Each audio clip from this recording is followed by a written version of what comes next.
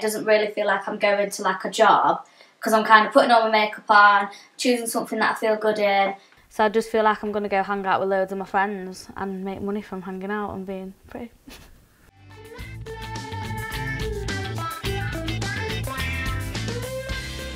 First thing that I'd normally pack in my bag is my outfit. I tend to wear a bikini because they're the most comfiest thing for me to wear, so that's the first thing I put in there.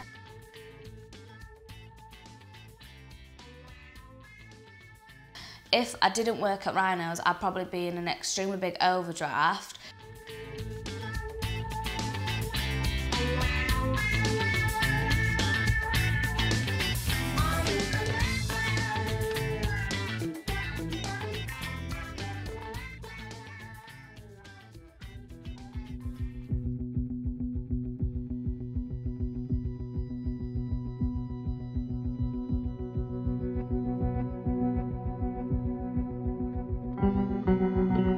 Found, I don't know how graphic I can be, but they found extreme sexual contact for £20. Women are putting their mouths around men's genitals, their breasts and their faces. They're touching them intimately, masturbating themselves. They're putting their fingers in their vaginas and other women's vaginas. The rules are being broken to such an extreme extent it could be seen as prostitution. To me, these people hate us. They would say, they have personally said they will stop at nothing.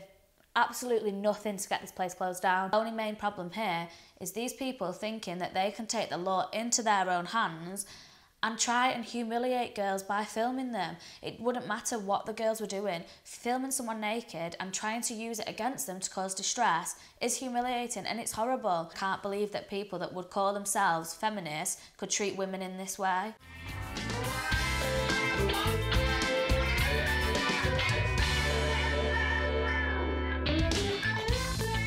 When we've done interviews where lap dancers or strippers have been interviewed and we've been interviewed, we're just called sexually repressed. We just have abuse thrown at us. So I don't really see, I'm not interested in some really antagonistic situation. With not buying it and then they've said they don't want to talk to us because we're being exploited, that completely goes against feminism as well. Surely you want to get, if we are not being exploited by the way, but if we were, surely you would want to help these girls and find out exactly what's going on so that you can provide the best support for them. It really confuses me. I think not buying it, I'm sorry, but they're crazy. As far as going into Spearmint Rhino and gathering undercover evidence, I think there was no choice. No one is listening to the truth. It's all being ignored. There is no other way to prove to people what is actually happening in this industry. We were driven into a corner, unfortunately. There was nothing else we could do. He claimed that dancers were taking part in oral sex with the investigators. They were masturbating themselves, they were exchanging numbers, dancers were performing oral sex on each other. Do those kind of things happen in Spearmint Rhino? The accusations that have been made, to me, we're all performers and sometimes things can get mixed up and people think they see things that they haven't seen. So this placard that I'm doing says "My Body, My Choice" and we're just using it for a little march that we're doing, and it's just to say to these people that this is the job that I want to do and it's my choice what I do with my body. It shouldn't be up to anyone else what I decide to do.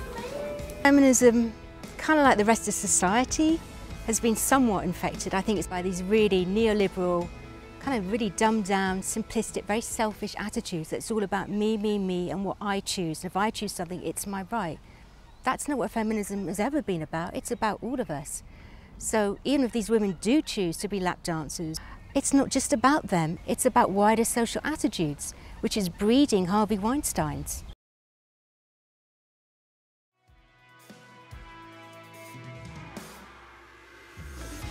It's really important to us. This is our livelihood. I'm a single mother. This job helps me feed my children. What I would say is to not buying it. Thank you. You have made our group of girls so strong. We've all come together and united so much because of you. So thank you for doing this. You've made us a really secure and tight unit, and now we've all got each other's backs more than ever, and we're ready to fight for this. We're ready to fight for the job that we love. Say it loud, say it clear. Strip clubs are welcome here. On the one hand, lap dancers say we want to be treated like workers in any other job, but if in any other job you were breaking the rules, you wouldn't be in that job.